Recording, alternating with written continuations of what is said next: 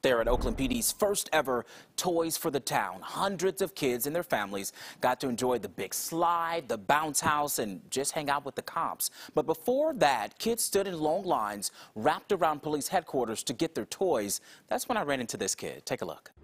The little list on this cell phone is being checked twice. 11-year-old Jorge Chavez says he's been nice, so he's standing in line in the cold. Are you freezing right now? No. You're good? Yeah, I'm good. I'm very good.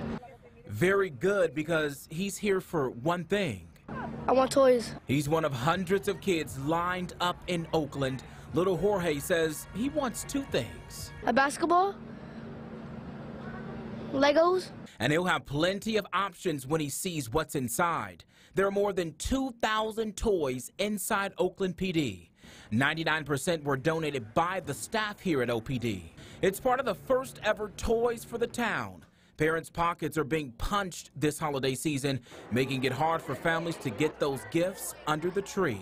Santa had to make an appearance. This is an opportunity to serve the community and the children of this great community of Oakland. Santa says Oakland officers are deeply committed to serving the community, and this community deserves it. Santa is well prepared. So it's finally time for Jorge to make his way inside, and oh, he cannot wait to see the toys. All right, an 11-year-old. And if his smiling face doesn't tell you how excited he is, I don't know what will.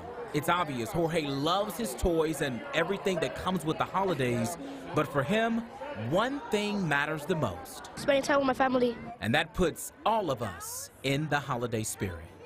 And I saw so many families out there, the lines wrapped around PD like almost twice. No.